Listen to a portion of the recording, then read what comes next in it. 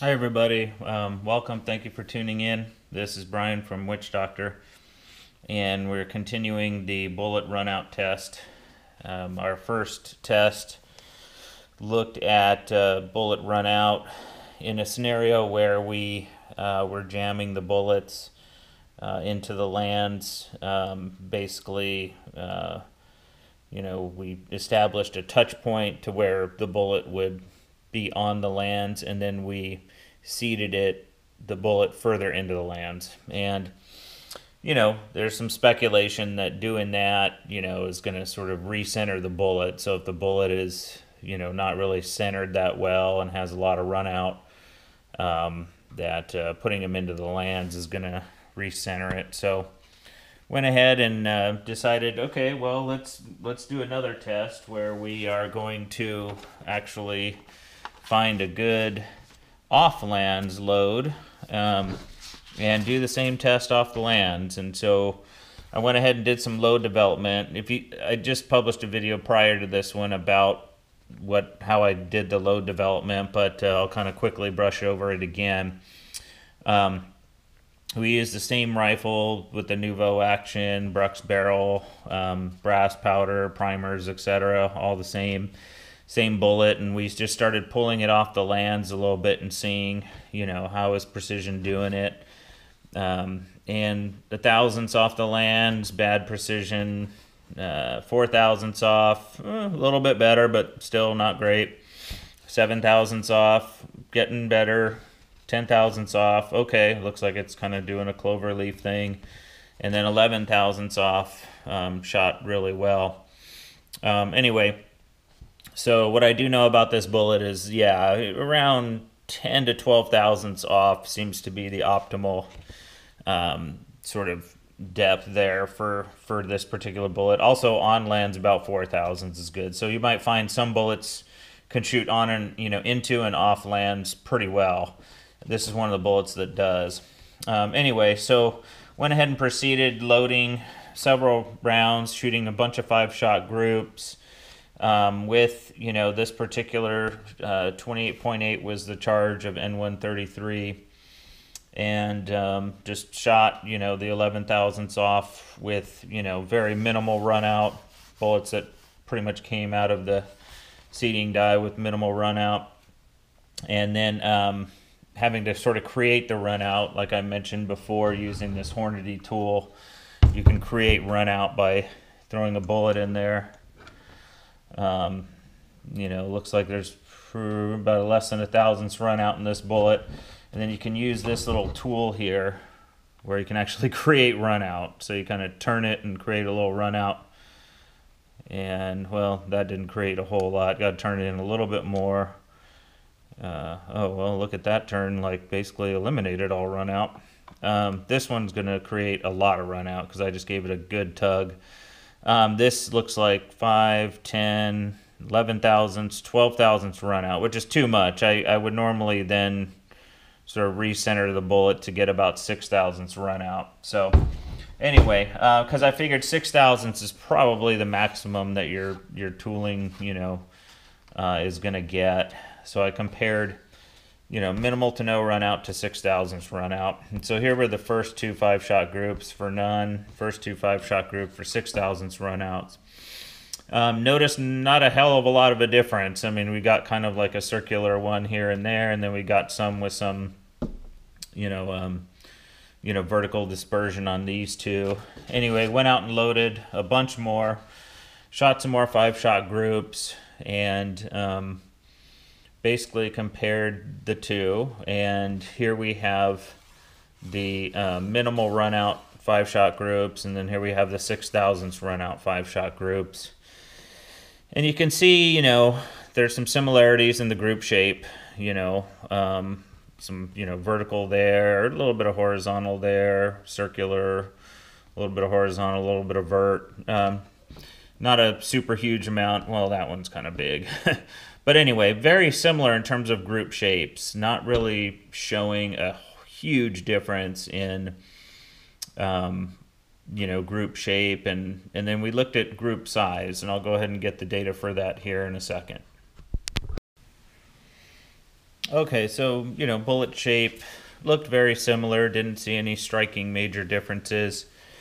And group size, in the minimal run out situation, group size was 0.2722 in terms of the aggregate for the 6 5-shot groups that were fired. And for 6 thousandths run out, the group aggregate was 0.2533. And when you run the statistical test to see, is there seeming to be any meaningful difference between the two, the probability value says no.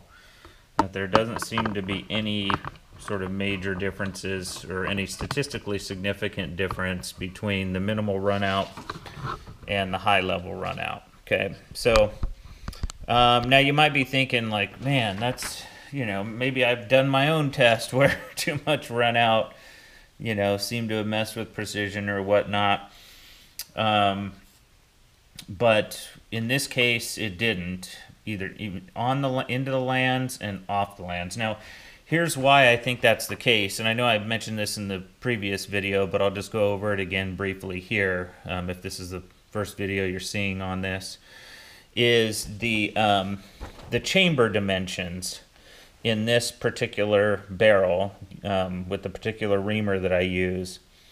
If you look at the chamber dimensions on there, you will see that this portion here, called the free bore, the diameter of the free bore is what we would call a tight free bore. And so the bullet itself, at what we call the area that sort of connects with the lands, and as it's going down the barrel, is using that space on the bullet to sort of twist the bullet. Okay, that space on the bullet goes into the free bore. Okay, now if your bullet size is 0.243, which this bullet is, and your free bore diameter is 0.2433, that leaves very little, very little for that bullet to maintain a high level of run out. Okay, so essentially going into the free bore itself is so tight that it sort of clamps down on the bullet wherever the run out is on the bullet, and it sort of brings it into better concentricity.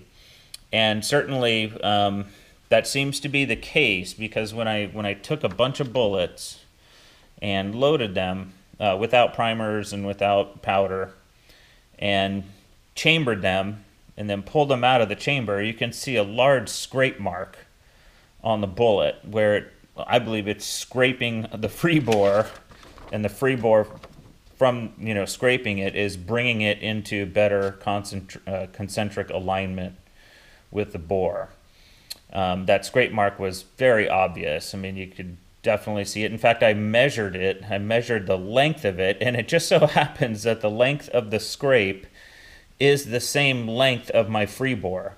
So on my reamer, I have a 70 thousandths of an inch free bore, and when I measured the scrape marks using my caliper, how long they were, the scrape marks were just about 70 thousandths long. So that to me suggests that these tight free bores are sort of keeping that bullet fairly concentric. So essentially, I think my conclusions based on this testing thus far are that in rifles, where you have a tight free bore, and your bullet may not be very concentric, maybe it's 3, 4, 5, 6 thousandths off, whatever. When it goes into that free bore, that tight free bore then sort of kind of centers it to a degree, and it shoots the same as a very minimal run out bullet. Certainly the data here is showing it's shooting the same. Minimal run out versus 6 thousandths run out is shooting the same. So that's where I believe the explanation lies. And so I'm basically going to conclude that tight free bores, well, run out probably doesn't matter in that situation. Does run out matter in very wide free bores where we wouldn't expect the bullet to somehow get recentered a little bit as it goes through the free bore and sits in the free bore. I don't know. I mean, that's another test to be done. Hopefully I'll have the means to do so, but for now, that's kind of an open question mark. But anyway, it's worth taking a look at your free bore diameter and seeing, do I have a tight free bore? Do I have a loose one? This one is super tight. I mean, the amount of space between the barrel in the free bore and the bullet is 0.00015, which is very, very tight. So yeah, there's the conclusion. Whether you're into the lands or off lands, if you have a tight free bore chamber, I suspect that that is going to help sort of keep a high run out bullet fairly concentric to the bore and shoot the same as a low run out bullet. All right, and I want to thank some of the people that provided good feedback to me about this in the first video. I received a couple of emails from particular people overseas. I won't name any names, and they sent data. They sent images of free bores and sort of how something like this could happen where it recenters. They also mentioned the scrape on the bullet. They said take a look at that and see if you get a scrape. That that's probably evidence that it's recentering in the free bore. So I want to say thank you to those people. And that's the kind of feedback that I certainly appreciate when I'm doing these tests. I mean, oftentimes I will get feedback that is non-contributory, not really relevant. Often in some cases counter to the actual data that I see in these tests and things like that. Not to say that feedback is not valued, but certainly constructive feedback that helps to understand better what may be going on here and what may be contributory factors is very much appreciated. So thank you for that. Anyway, okay, thanks for tuning in, everybody, and hope you all have, wonderful shooting season. Shoot small, and please visit my Patreon page. These tests do cost quite a bit of money. In fact, I'm having to rebarrel right now because the barrel that I've been shooting these tests with, my Brux barrel number 1, is going on, almost going on 1,200 rounds. So it's time to retire this barrel.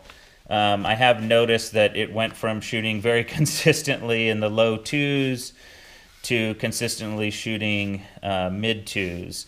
And that's a sign to me that the barrel is starting to age out. It's starting to not be, well, it's useful because the law of averages is going to help us figure out these kind of things anyway. But we would like to use, newer barrels that don't have a whole lot of wear on them, and this one is wearing out. So any kind of support you can provide for this testing is very much appreciated. All right, take care.